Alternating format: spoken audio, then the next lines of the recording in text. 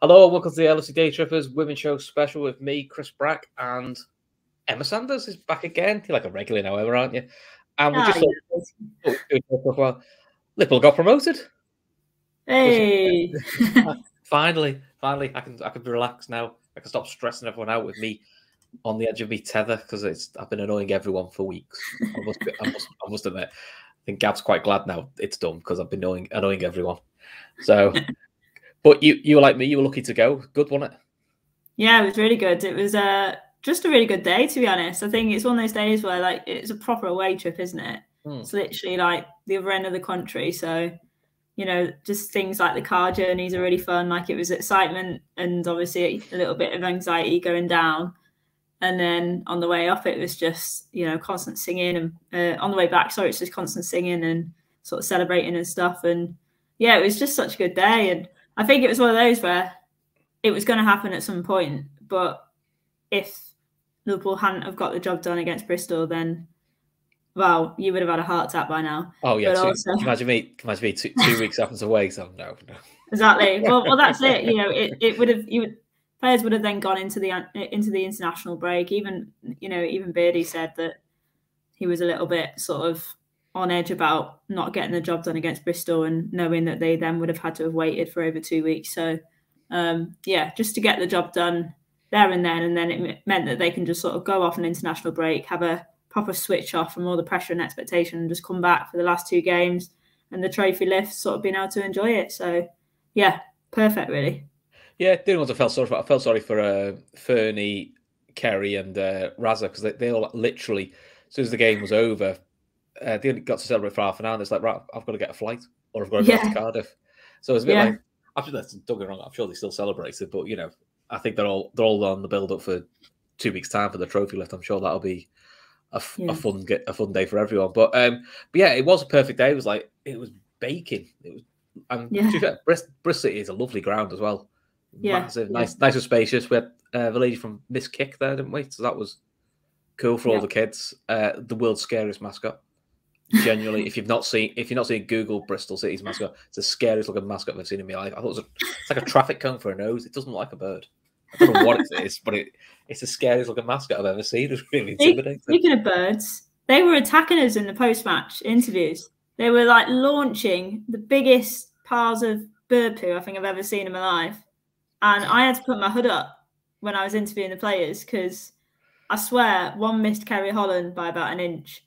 And even Beardy was like, I'm getting out of here because these seagulls they were going everywhere. So yeah, we almost didn't make it out with our lives, to be honest. But yeah, they were clearly Bristol fans, weren't they? But so the team got announced, and it was a bit unusual because we had Taylor Hines, who's been brilliant for us this year, at left wing back, switched to the right wing back, which to be honest everyone's like, it's a bit unusual. Now I did wonder if it was a combination of injuries and whether he's just trying to get as many of his informed players on the pitch, because he couldn't drop Meg Campbell because she's been in good form, and all the back three, all of them in really good form. So I just wonder if it was almost like put you on the left. But I mean, looking at the stats from Anfield Analytics, she got an awful lot of the ball cutting inside. That's it.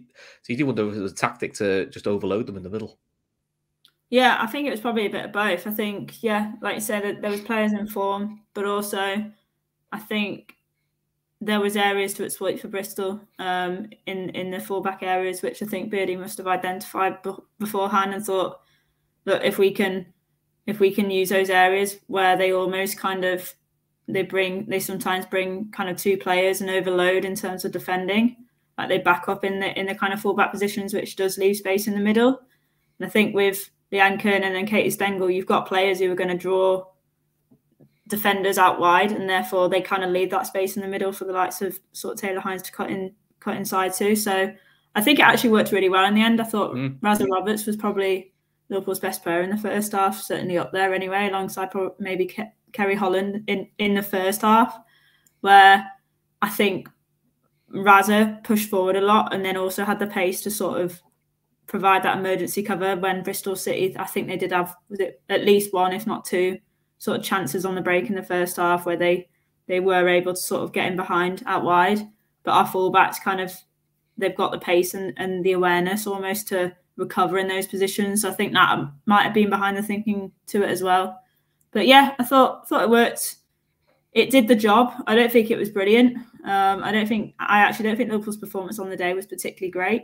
I think the players worked hard, probably lacking in a little bit of quality and a little bit of composure, I'd say, in some parts, certainly in the first half, towards the end of the first half. And obviously in that period in the second half where sort of Bristol City tried to fight back a little bit. But yeah, no, I think it worked. And yeah, he got the experienced players on the pitch, got them to sort of control the game. And yeah, they just needed a draw. But yeah, they just needed. I must admit, I kept forgetting that bit. Whole game, I was getting really stressed. I think Philip Swallow just thought it was hilarious watching my stress levels go up and down, up and down.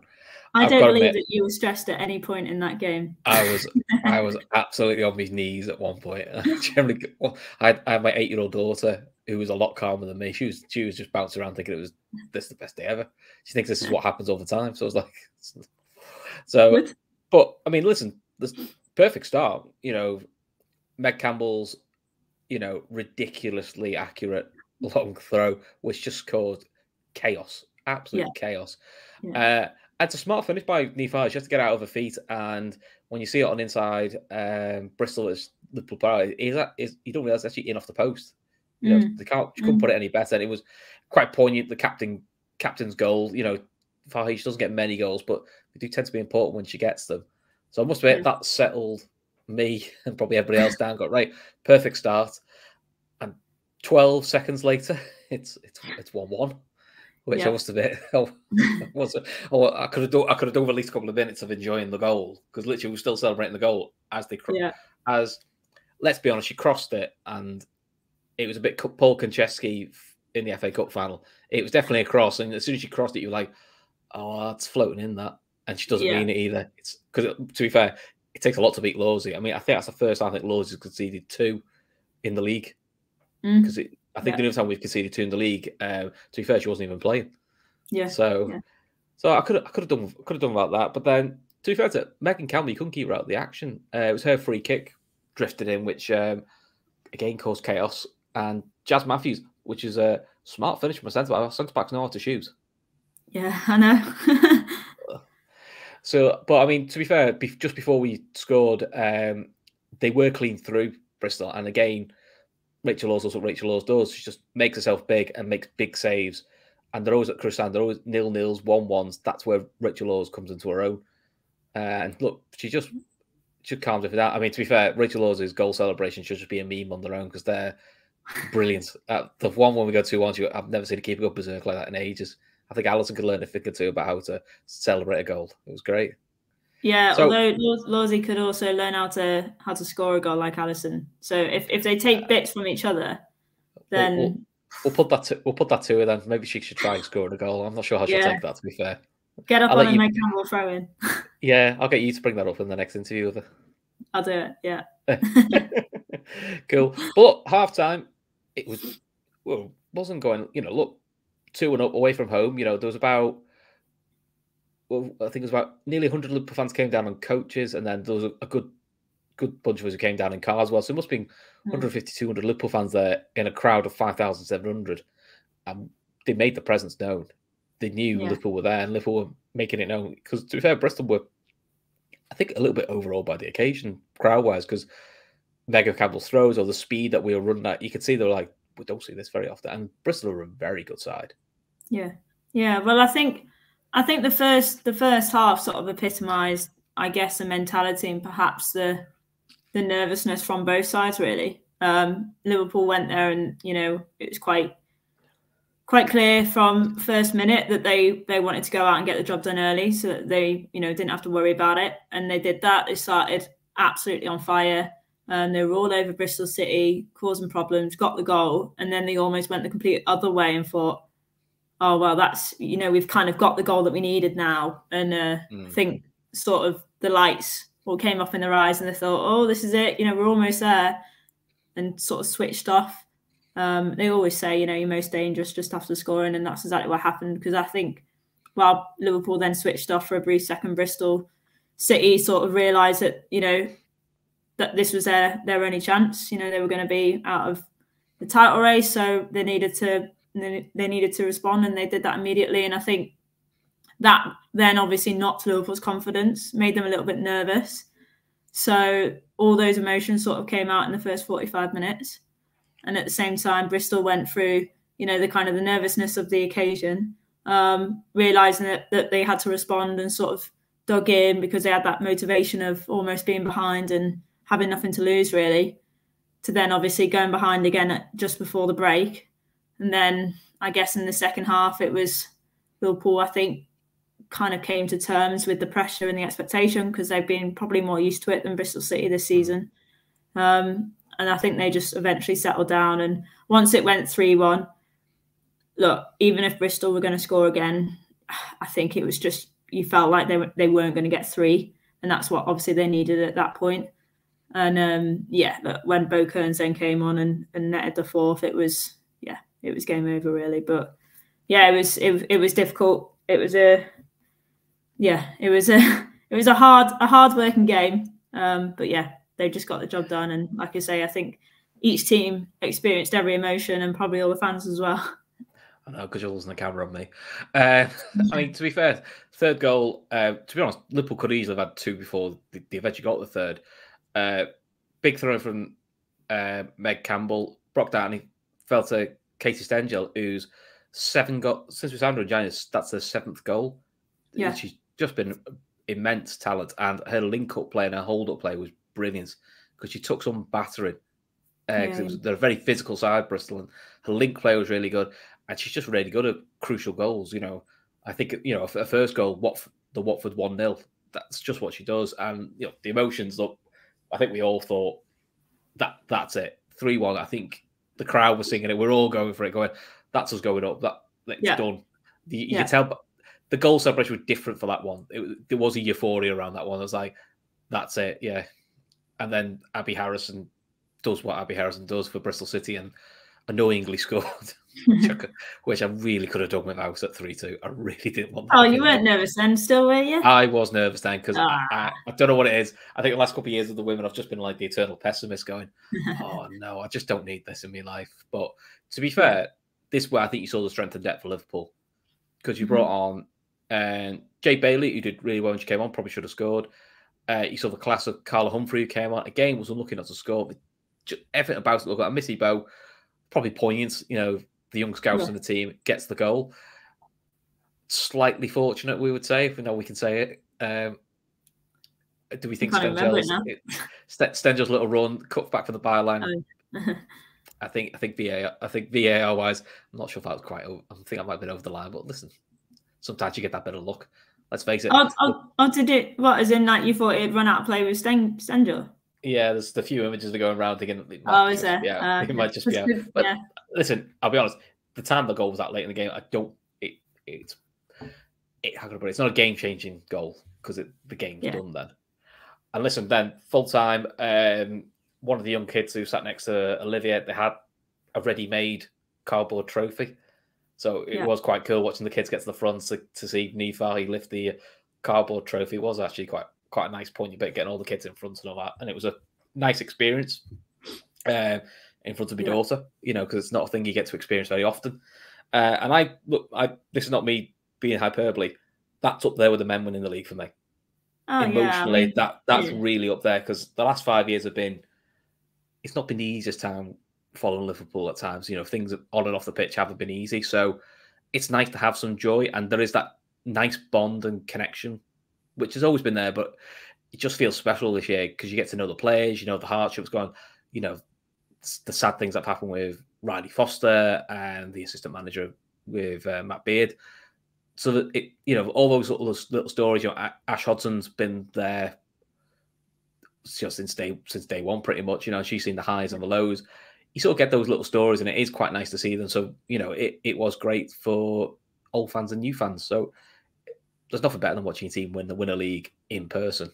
As good as it's going to be in 2 weeks' time, being there for the moment is what you want. Yeah, I mean, I wrote a feature I actually wrote it at between midnight and 1 a.m. and then 6 a.m. and 7 a.m. the next morning.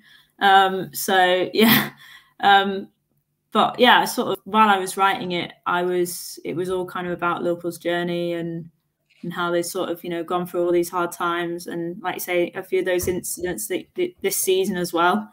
And obviously I was listening back to the interviews with a couple of players and Matt Beard, and sort of listening to kind of the emotion of it all. And yeah, I definitely sort of went through all those emotions myself, thinking back to the kind of, you know, the journey that they've been on, and how far they almost dropped from the heights, really. You know, you forget that Liverpool were back-to-back WSL winners in 2013 and 2014, obviously under Matt Beard. And then kind of a lot has changed since then. It's only been 8 years since then. And you look at how far women's football has grown with Liverpool not at the heights of it. And sort of when I was reflecting on all that, it was quite emotional, really, sort of coming around and almost feeling like it was coming full circle. Like this feels like the start of a kind of a new generation, and hopefully the start of a new era where Liverpool can almost build from scratch again and just go back to the beginning and almost sort of build a new history with women's football in what is going in its own sort of new history. So yeah, look, it's a wonderful day to be a part of, and who knows what this could be the start of. Hopefully, you know, it's not just Liverpool getting promotion this year and then being back in the WSL. Hopefully it's them sort of starting the road to more successes in the WSL and building upon it. And who knows, in another 8 years, whether that might be success at the top of the WSL as opposed to, you know, the championship. So yeah, exciting times, and yeah, like I say, a really good day just to be a part of. Yeah, because this is, you know, ultimately in the plan for Liverpool, this is stage one. Stage one was get out of the championship. That's done. Stage two is establish yourself in WSL. But the ultimate aim for Liverpool should always be challenging for the title, both in England but also on the continent. You know, Liverpool need to get themselves back into challenge for European honours and being in the WSL. Now, that's not going to happen overnight. That's a long project. But that should be the aim of the club, and that should always be the end focus. And these are the big milestones you want on the way. I mean, Matt Beard, you know, deserves a lot of credit, because let's be fair, when he came in, there was an expectation when he joins in, which is Matt Beard's an established WSL level manager. You know, he's done well in America as well with Boston Breakers. So my expectation was, well, if he's coming down to the championship, he's not coming to the championship for long. He wants to be here. He wants to be up in the season. He's obviously had certain promises made to him. So he naturally came under a bit of pressure, which is, and everyone did, you expect to go up. And he, to be fair to him, he handled that pressure very outwardly. Look, I don't know the man well enough, but outwardly, he didn't show it, really. Yeah. You know, he was very calm when the start wasn't what we wanted. You know, I think it was 1 win, 1 draw, 1 loss, bit of an indifferent start. But then he didn't get overly excited when we've basically got 19 games undefeated for the rest of the season. And he's that level of calmness just shows up just how much of a quality manager is. And you just see he's just brought players on, you know, took players onto a slightly higher level. And I think every signing he's brought in has had a real positive impact on the club. Yeah, I mean, like he is a cool guy. He doesn't really get nervous about stuff. His personality is quite laid back. He's a bit of a joker, and he puts on a bit of a serious face when he's at the football. But yeah, he is a bit of a joker. So he doesn't really get caught up in these things. He does. I think he's a classic Londoner where he just thinks very practically, and he goes, well, what's the point of stressing about what might or might not happen? And he speaks in cliches sometimes, which I tell him off for because it drives me crazy. But when he says, you know, we take each game at a time, like, he does genuinely mean it, because he is the type of manager that just, I don't think he has the headspace really to look that far ahead. He just doesn't really think about it. So he was kind of the perfect person for the situation that Liverpool have almost found themselves in this season, where from day one that they've had the expectation, like you say, to go straight back up. They've been the team that's been chased all season. So yeah, I think his sort of calm personality and the way that he approaches games reflected onto his players. He brought in some signings that he knew and he trusted, and he kind of knew what he was going to get from them. And yeah, there was a lot of changes in the summer. Their pre-season was massively disrupted due to COVID. I know Beardy himself had issues with COVID with, you know, himself and his family. So they didn't really have much time to work together at the beginning of the season. And that first month, I think, was really difficult. Obviously, Liverpool lost the first game, the only game that they did lose so far. So, on the way to winning the title. So it was a difficult start, but then once they kind of found their feet and he knew that he could rely on those players that he brought in, the experience of, the likes of Jazz Matthews and Meg Campbell, for example, even though she was out injured, she still had that experience in the dressing room. Then obviously getting sort of Fernie back to kind of her full fitness as well as one of the main players in terms of that kind of leadership role within the squad. I think when then all of that started kicking together, it started coming through really. And I think he's done a fantastic job and he does deserve a lot of credit. And I know that he's already been planning for next season. I spoke to him exclusively back in January for a long piece then, and sort of did a big interview with him then. And it was quite obvious that he already had plans in place, but I don't think he wanted to talk too much about it. And then he said the same thing the other day. He said, look, we've got 3-5-year plans. But look, the club they've got things in place. They've got plans to build new training facilities. They've got recruitment plans. They've got a structure in place in terms of, aims and ambitions on the pitch. And it is, like you say, it's all about sort of consolidating their position in the WSL first. And then it's about climbing up the table and challenging for silverware. So, they've got it all planned out. But there will obviously be bumps along the road now because they've kind of got through the easy bit. Which, as you say, was stage one. I think it's just worth remembering that, I guess. Yeah, because next year is going to be a challenge. I mean, the other exciting thing is Liverpool have got a young squad. Yeah, they've got a lot of exciting youngsters, which Matt Beard, to his credit, has also developed. We've had Charlotte Wardlaw on loan, who's just got better and better every game we've seen her. I mean, listen, Liverpool will be hoping to God they could sign her, but we'll have to see if that happens. Taylor Hines, been brilliant all season. Missy Bowe. And then we've got youngsters like Hannah Silcock, who just looks brilliant. I mean, she just looks a real classy young centre-half that we've got coming through. So it's a nice mix. And to be fair, there have been players who probably would have expected a bit more game time than they unfortunately got because the system changes, injuries, it happens. Don't hear any murmurings coming out of the club, though, which is generally a sign of a happy camp, which is no one's happy not to play, but they all accept they've got their role in the side, which is a real positive to see. So from your point of view then, what's been sort of like your big games, key games to getting us promoted?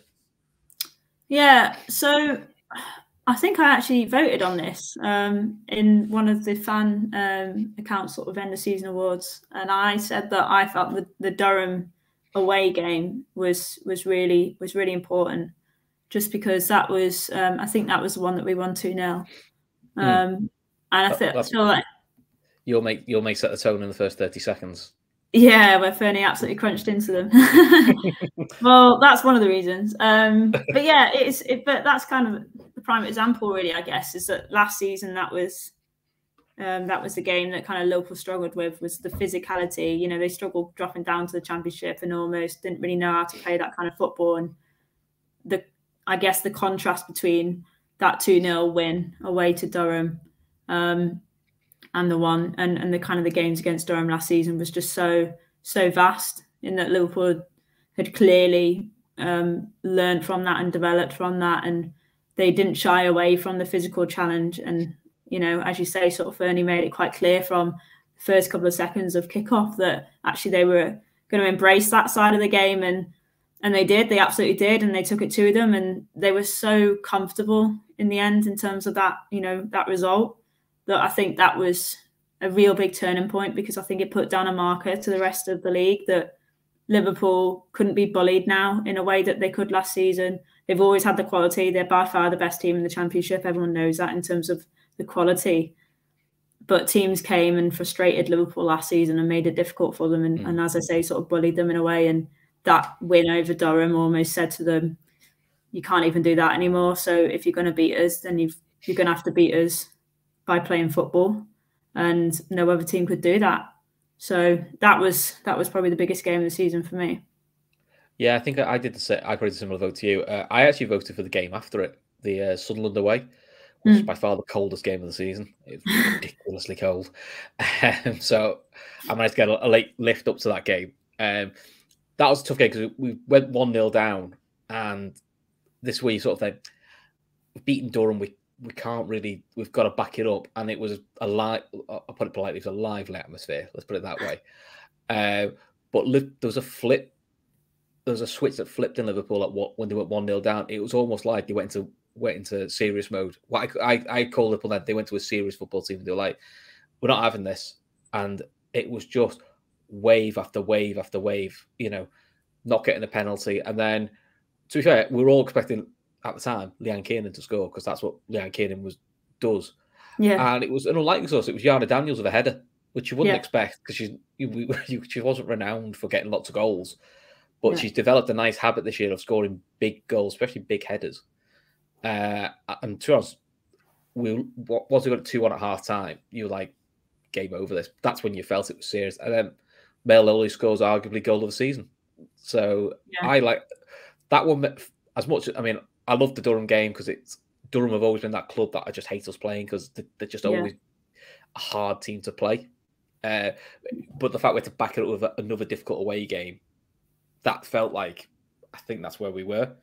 So they were probably the two for me. I mean, probably the most I've celebrated a home win was probably the Watford one, where it just felt like one of those. It felt like one of those annoying 0-0. It just felt like it, didn't it? You're thinking it's not happening. It's just going to be.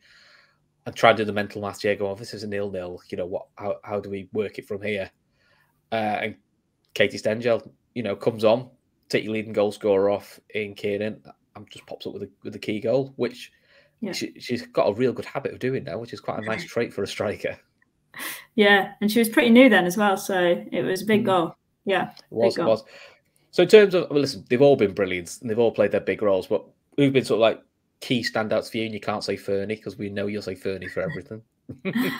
I actually wouldn't say Fernie for this one, as much as I love her. I do think there's been sort of 3 key players for Liverpool this season. One of them has been Rachel Laws, the goalkeeper. I think she's been absolutely phenomenal. By far the best goalkeeper in the Championship, and I think she'll go up into the WSL as one of the best sort of keepers outside of the kind of the top teams. When you look back, do you not think did quite a lot of WSL sides miss a trick there? Because I've known of Rachel Laws for a while. I'm always surprised she doesn't get as much game time as she should have done, because she's good. She's really good with her feet, big saves, big presence, big personality. Basically everything you want from a modern goalkeeper. Yeah, I mean, to be fair, I do actually think she's improved during her time at Liverpool as well. I think when she was at Redmen, she did have an injury, sort of, I think it was about a year or so before, or the season before, I guess. She left there. Her contract was coming to an end. I do know that there were other WSL clubs that had shown interest before Liverpool got her. So, it'll be interesting to see sort of whether anyone sort of throws their interest in when her contract's nearing its conclusion at Liverpool. But hopefully she'll stick around, because obviously she is experienced. She might not have the same age on the side that Riley Foster does, for example, but I think she's got plenty of years ahead of her, and as you say, I think she's more than capable of performing to the level she has done in the Championship and the WSL. So she's definitely been one of the key players for me. And then the other. Let's hope so, because you can't imagine Liverpool without her in goal. Yeah, no, absolutely not. So she's got time. She's got time at Liverpool left yet, anyway. So and then Kerry Holland for me has been a massive player, and I think she's actually still hugely underrated. Obviously, it was her first full season. She came in January last season, and she kind of came in as and hit the ground running from the off. But she was a bit of a goal scorer. She's not scored this season for Liverpool in the league, so her role has changed. She's dropped a lot deeper. She's played a lot more as a kind of a pivot type player. I do think she's a box to box and she provides that energy, but I think she's provided a bit more protection for the defence, but also she's given the license to the likes of Bo Kearns and Mel Lawley to some extent, almost allowed her to play with a bit more freedom and creativity. So yeah, Kerry Holland for me. And then yeah, she's been my if we do that, she'd be my player of the season. I call her the engine of the team. Yeah, because I think that formation we play of 3-4-3. It's a lot of work for the middle, so it's really hard graft when you see how much they have to do. I just think it just looks more secure with her in there. I just think she's that key to Liverpool the way she plays. Yeah, I absolutely agree, and I actually voted her for player of the season as well. So, but then the other third one that I wanted to mention really was, even though I do think she has dropped off in the last couple of games, but I think it's just because she's played so much football. Is Taylor Hines, because I just thought she was absolutely phenomenal. Sort of in the first half of the season, particularly, sort of going into New Year, I thought she was Liverpool's best player. And she probably carried that on into kind of February, and then she's, like I say, maybe just the tiredness and the amount of minutes have probably kicked in a little bit over the last month. But I think she's grown hugely since she joined the club. She did a lot of work in the summer, and I think she's got a point to prove when she goes back to the WSL. She didn't really get the opportunities that she wanted to. She lacked a lot of confidence, and she seems to have got that back now. So I think she's a player that can really push on with Liverpool in the WSL. But yeah, those three have been my kind of standouts this season. Like I say, there's so many. I've not even mentioned our two strikers who, are right up there in terms of the goal scoring charts in the league. But it's probably those three for me. Yeah, I mean, Taylor has developed a lovely habit of big goals. Whether it's with a head, which you wasn't expecting from her, or long distance right footers. So she's developed that nice habit of big goals, which is always nice to have. The other person I think deserves a bit of a shout out has been Mel Lawley. I think this has been her most consistent season in terms. I think she's second. I think Fernie's got 6 assists. I think Mel's got 5. But you can see the fear she brings into any championship team. As soon as she gets the ball, it's double up, or everyone backs a mile off. And when she's got that little bit of a license to run at people, she just causes them all sorts of issues. If you're being critical, you would probably like a few more goals from her. But look, that's being hypercritical when you're setting up Leanne Kiernan to get 12, you're setting up Stengel to get 7. You didn't need the goals this year, but I do think she's been really consistent. I think she's probably one of the most exciting wingers in the league, which is credit to her as well. And again, I think she's probably like Taylor Hines, maybe has a point to prove in WSL level, which would be exciting to see how she does, actually. Yeah, and I think she's benefited from the players around her as well. The types of players like her and Stengel that will meet the runs and almost kind of do the extra work that Mel Lawley probably, it doesn't come as naturally to her. I think she has to think a little bit more about her positioning and her work off the ball as opposed to kind of those players. I think that's a bit more naturally drilled into them. But yeah, Mel Lawley sort of enjoys that creative side and almost just having the license to run at players. So yeah, no, I think she's quite clearly a player that you get the best out of her when she's enjoying her football, and she's certainly been enjoying her football this season. Awesome. So 2 weeks then, Sheffield at home, midday kickoff, big trophy lift. How excited are you? Are you having sleepless nights over when this is going to happen? Well, I'm going to miss it. So oh no. I'm working. It's the men's Merseyside derby that day, and there's a few other Premier League games, so I can't get it off. You need to roll the BBC over this. Well, I was lucky even to get the Bristol game off. So to be honest, I'm just happy to see them win the league. And yeah, don't get me wrong, I'd love to be there for the trophy lift, but I can't have it all. Not in my line of work. So I've been really lucky this season that I've got out to so many games, to be honest. So look, I'm excited just for the fan base though, and I'm just excited for kind of the club and the players, because I think they just deserve that moment, and they almost deserve that kind of release of emotions. We spoke to Leanne Kiernan after the game at Bristol the other day, and she said that there was a lot of relief at full time in that game, just because they've worked so hard to kind of achieve this, and they know it's only stage one, but just the relief of almost seeing the project coming to fruition in terms of ticking it off as stage one, I think was such a big release for them. So yeah, just for them to have that moment, I can't wait for everyone. I just think it'll be really, really good. So I'm jealous of you going, but no, I can't wait. There's been a nice thing the club have done actually for the season ticket holders. You know, we've been home and away. Is all fans this year have sat in the cop, so behind the goal. But what they are doing, which this will be the first time in 3 years this has happened, the season tickets are going to be allowed to sit in the paddock, so along the edge, which means we're close to the action, but then you'll be close to the players when full time hits and you watch the trophy celebration. So I do think the club needs a bit of credit for that. That is a nice little, because I must admit, I much prefer it when it's on the side, because I think you get a better view of the game, but also you're a bit closer to the action. Yeah.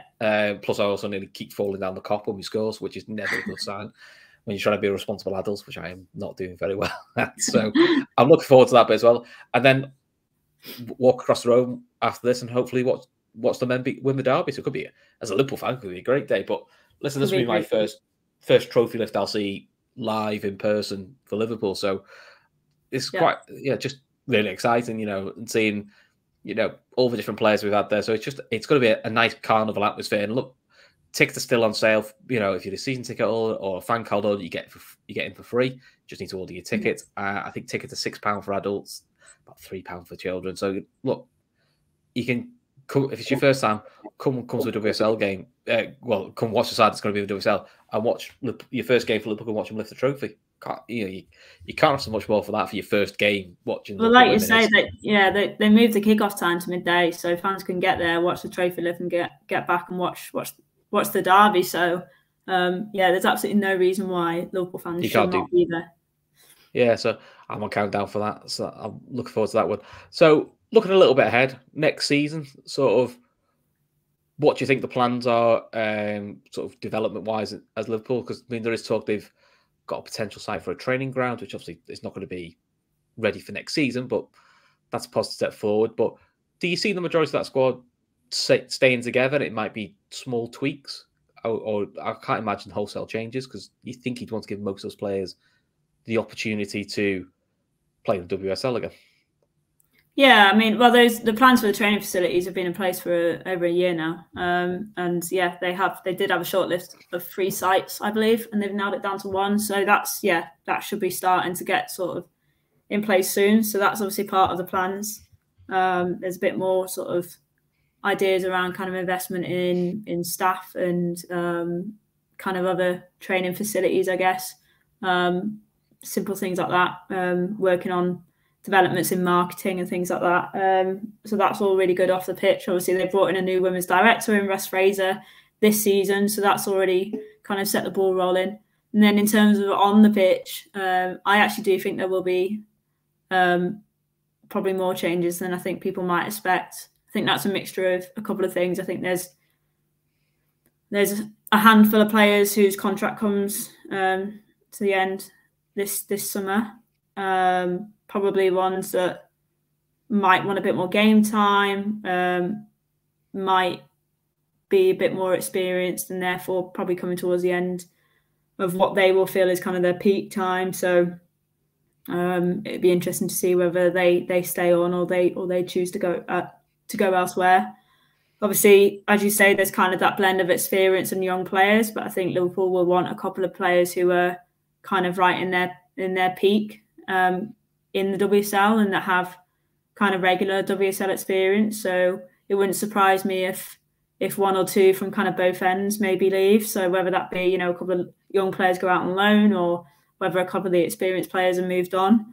But yeah, I don't think it's going to be wholesale changes. Absolutely not. But I do think, I've been told both on record and off record that there's definitely plans to strengthen in at least a couple of areas.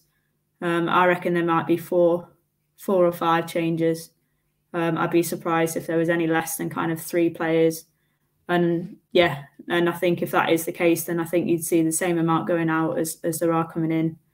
I think there'll certainly be changes. And Matt Beard did actually say post-match at Bristol, he said that there will be changes in the summer. So I know that they've already got targets and they've already been discussing recruitment for a few weeks now, for a few months now. So I think now that we're kind of in an international break at the moment and the players have obviously got the job wrapped up, I know that the staff are going to be working on recruitment over the next 2 weeks before that game at Sheffield United. And this is going to be a really important window for them in terms of bringing those players on board. So, yeah, I think we'll probably know a little bit more maybe towards the end of the season of who might be going and who might potentially be coming in. But, yeah, that's my job to try and find out, I guess. That's fine. We'll just get you here for an exclusive when you find all this out then for us. But obviously, we'll let you do it to the BBC first. I suppose you've got to tell them first. Yeah, I got to do my job. Cool.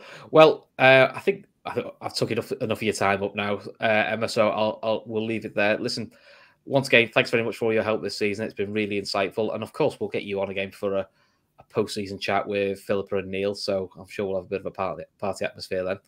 Yeah, but listen, to everyone who's watching, thanks very much, and don't forget our charity partner, Féileacáin. Details will be in the description below. Just give what you can to Féileacáin. It's a really good charity. So if you can't donate, just like, share, we are still aiming to try and get to our 10K target by the golf day, which is now in the next, I think it's 2 months. So do what you can. But until then, Emma, once again, thank you very much. And we'll see you in a few weeks for the latest women's show. Until then, take care.